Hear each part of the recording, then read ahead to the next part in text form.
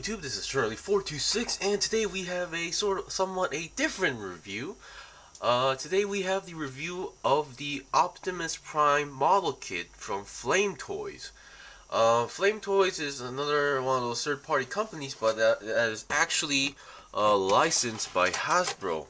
So here, I recently got to know about Flame Toys with various advertisements regarding their products, and I've also recently learned that they started to make model kits out of Transformers, which is pretty interesting because I think that's something that I haven't been really aware of or never thought to ever happen.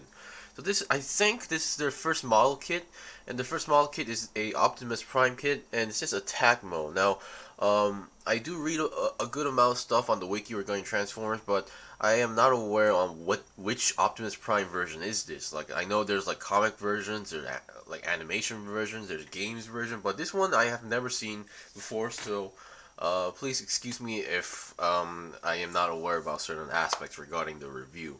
And now Flame Toys is actually, despite being a third-party company, it is actually a company that's licensed by Hasbro. So once again, this is why I was able to get it. It's not like some sort of bootleg, it's actually like an official, legit product. So you can see all the boxes, actually very colorful, and I can definitely see that the company has given a lot of consideration and thought regarding the design of the box. Really love that box design, and yeah. Anyway, let's get on to the review. So, oh yeah, before the review, also I would like to mention that this is their manual. I really love the cover. It really looks like it's like a small comic book, and really love that design. And another thing I would like to mention is that the instruction manual is fully colored, like unlike Bandai Gunpla kits where only like 1 or 2 pages are colored and the rest is, how should I say, like in black and white. I do like this aspect because it does help a lot. However, there are some other aspects that this manual is kind of bad at, or should I say kind of lacking. Because the stickers, you can see this kit does have stickers. However, it's really hard to tell when to apply them, because if you look at this manual, you have these S. These S are the stickers, so it's really hard because unlike Gunpla, they do show you like a small marking of where to put the sticker a little bit more better. This one, not so great, so it's kind of tricky, but not impossible. So you gotta need to read. So there are some stickers where I'm still not able to find on where they were supposed to go. So keep that in mind. Anyway, let's get on to the review. So I'm gonna put the stand away, and let's see what you are supposed to get. First of all, obviously you get the Optimus Prime kit. It's himself. You get 2 fist hands. So those are just really knuckle or fist hands that cannot hold anything. You get his axe,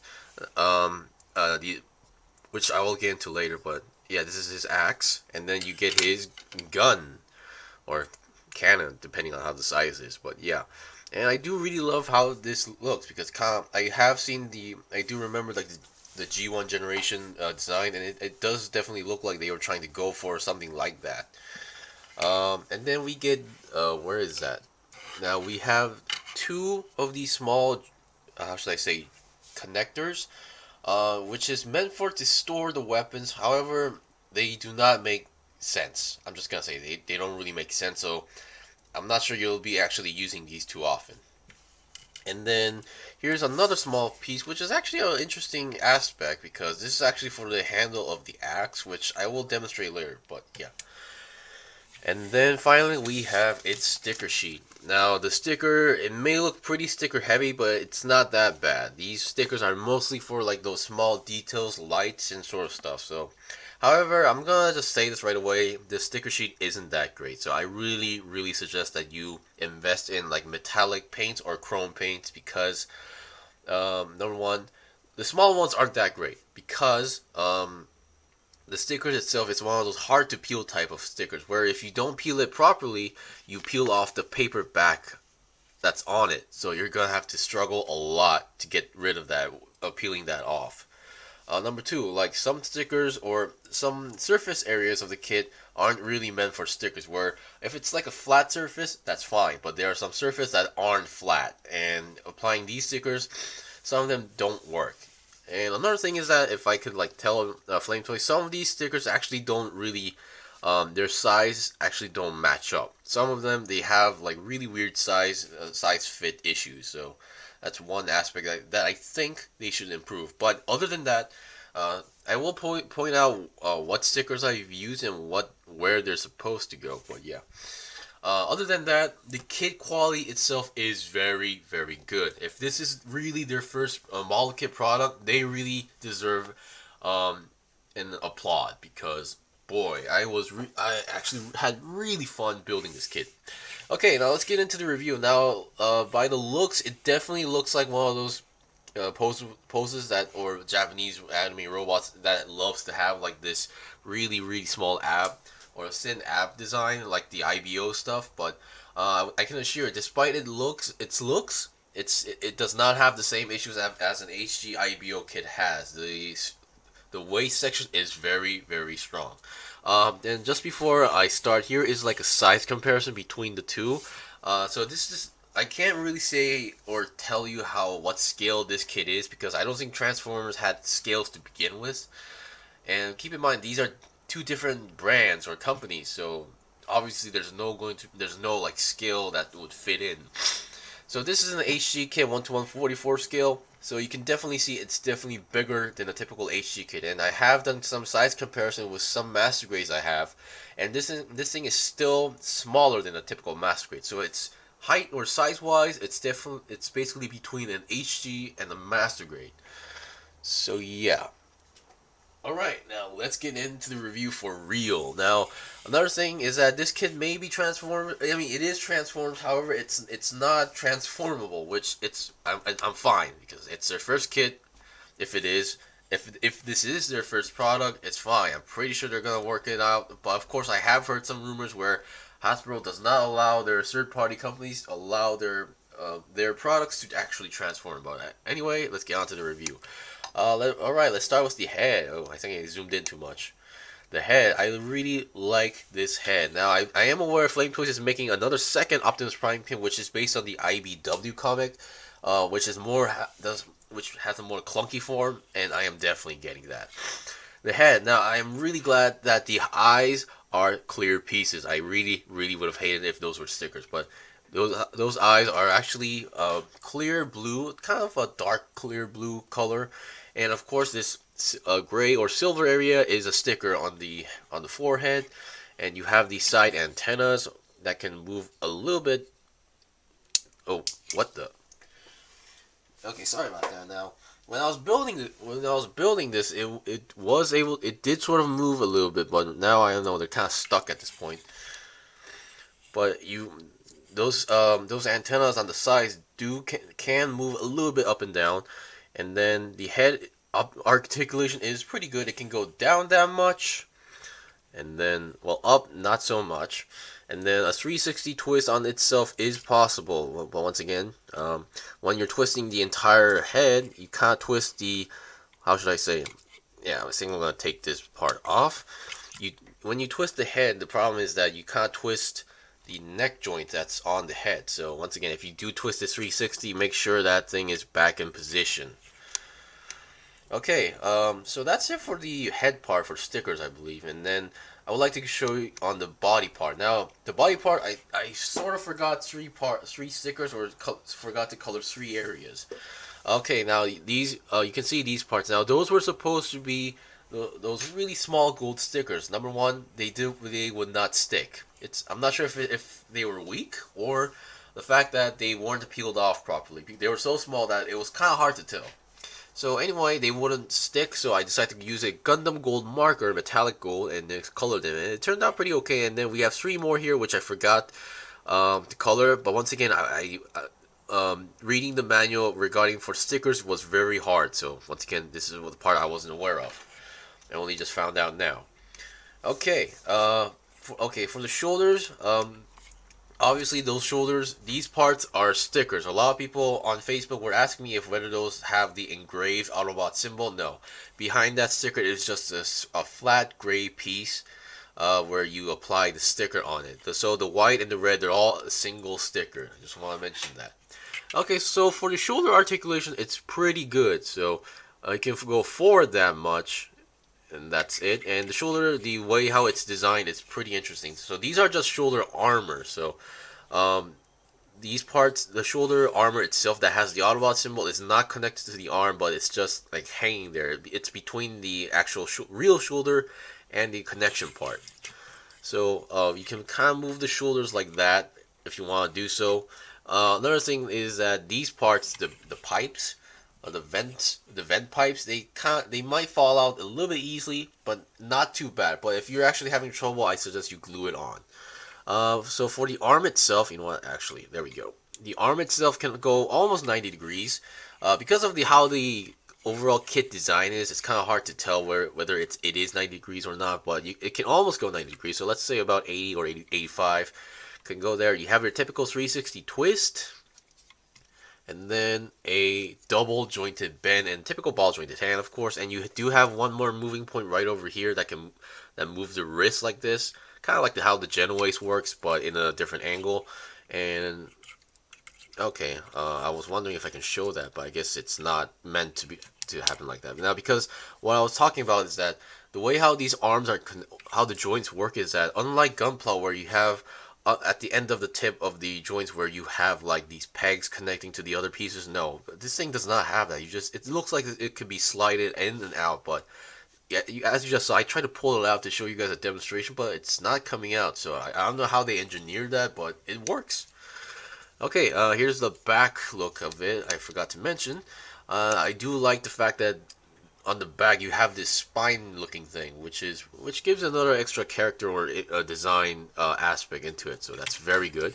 Of course, however, because of the design, most of the time it's really hard to make him like straight his back. So most of the time you might see him look like he's like his back is like kind of folded or going forward. So okay, so for the body, as mentioned, this thing does have an ab crunch, a really good ab crunch actually, because there's two bending points. There's the upper body, and then we have this part, and then we have the middle section right over here. So because you have like two moving points, you can go up that much and then forward that much. All right. And then 360 twist, I would not recommend this because obviously it's not possible. I mean, there's some parts colliding to each other, and yeah, I don't want to risk anything. Okay, now I would like to talk about the waist. Now, unlike Gunpla, I mean, for those who aren't used to like model kits, it's fine. This thing does not require any glue. But if you do read the manual, some parts, especially on the waist section, this entire now, other than the moving front skirt, this top white part right over here, I'm pointing at this one. It mentions you to, how should I say? It's suggested or recommended that you apply glue to these parts. So connecting to the blue parts. Honestly, I can see why, because for the back skirt, it's kind of wobbly. But it's not falling off for me. So I guess if you want to have an ensure connection or connected, you don't want anything falling off, you can glue it. So that's one thing. And the front skirt, they come in single pieces and they do move a good amount. And then for the legs, okay, you can go about less than 90 degrees because the sides colliding with the front skirt. I think it would be able to go 90 degrees, but because of the other design stuff that's kind of colliding once again, and you have now it does go more than 90 degrees, but I think this could go more if it weren't for the design, but once again, that's its limit. And these feet, I love it because you have the first connection for the entire feet, which is a ball joint, and then you have another connection here on the front part. This front part also has its separate connection, so this actually does help a lot when posing. So that has a very good pivot as well. So you can see that it can pull out a lot of good poses with these things. I am very surprised on how the quality is on this. Okay, now other than that, I should mention stickers I've used. Obviously for the head, I used the silver one. For the shoulders, Autobot symbols. Another sticker I did use are these red ones on here, which is on around the waist section, and on the legs or sides. These were supposed to be also metallic yellow. I decided to color in metallic gold. Those were supposed to be stickers. These parts, these red sections on the inside of the leg are stickers. Once again, these on the outside stickers. These parts is also a sticker. on each side. So those are like sky blue metallic color sort of thing.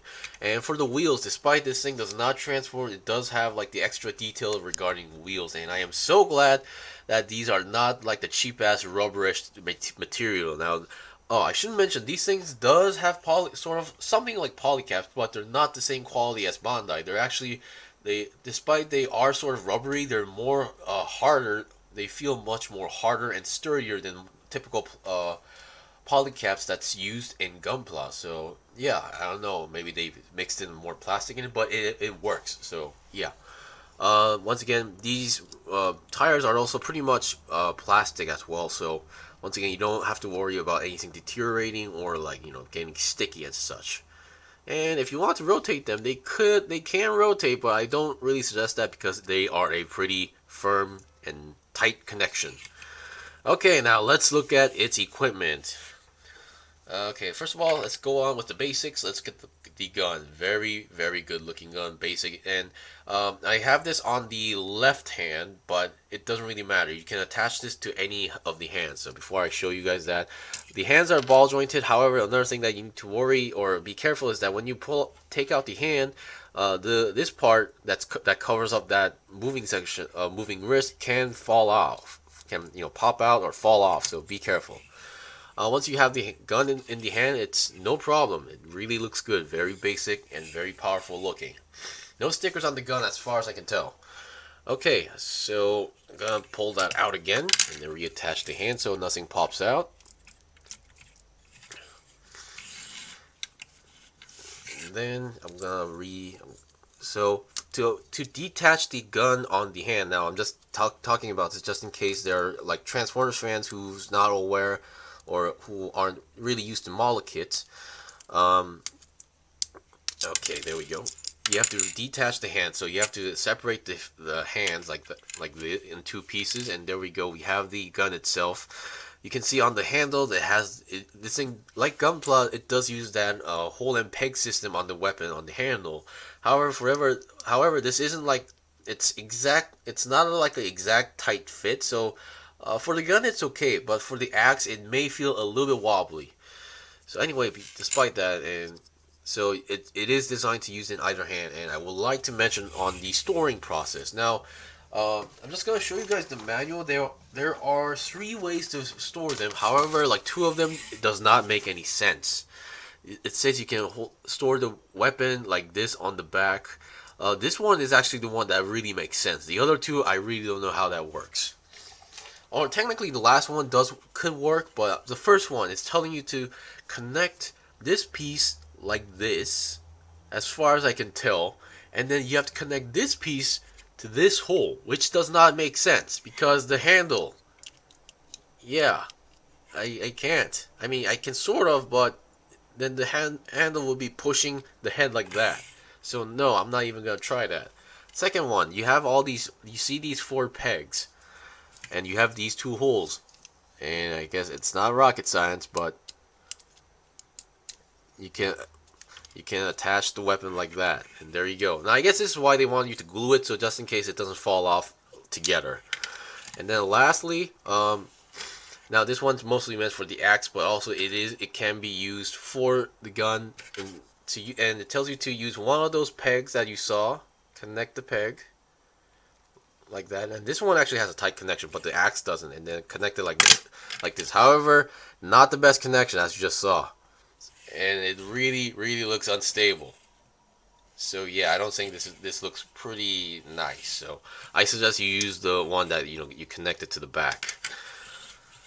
Same goes for the axe. The only way you can store the axe is like this. However, once again, does not make any sense. It collides with the shoulders, and it is just way too big for anything.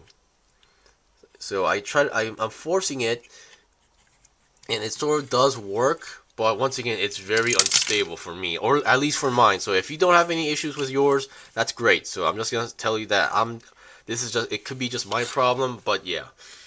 Okay, what's the hand now? The axe. One thing for now. Oh, I forgot to mention on the chest. Other than the eyes, this chest section right over here is actually this is also a clear piece, so that's a very big bonus. And behind the chest, there is actually another gray piece inside that shows the detail, and there is like a small engraving of the leader of the matrix of leadership. Sorry about that.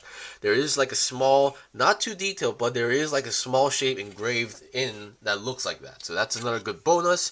I can't show you guys because it does not open at all.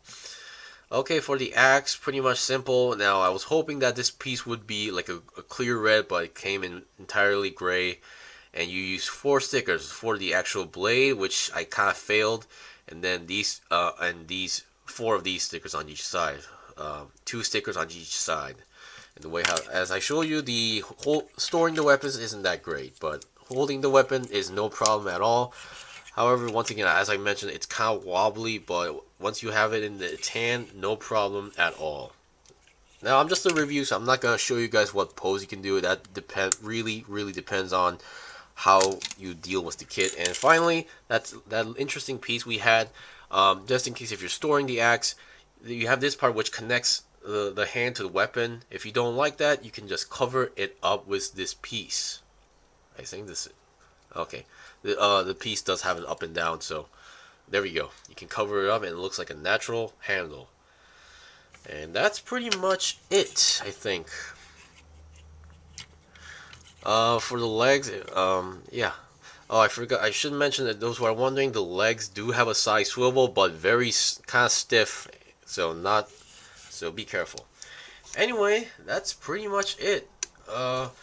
This is the Flame Toys Optimus Prime, and I definitely really love the build and the looks of it. Now, there are some pros and cons. There are some parts or areas regarding the kit. It's entirely that could be improved, but hopefully, Flame Toys improves it, time to time. So for those who are like Transformer fans and who wants to get into Gunpla or start into model kits, this is a great start, or the other way around. So I would definitely recommend this for those who just love it or just who are like both Gunpla and Transformers fans. Anyway, thank you for watching the review. This was the review of the Flame Toys Optimus Prime Attack Mode model kit. If you guys got any questions or requests, leave a comment below. I still have more kits to buy and build and make reviews out of, so please stay tuned. Until then, see you guys next time.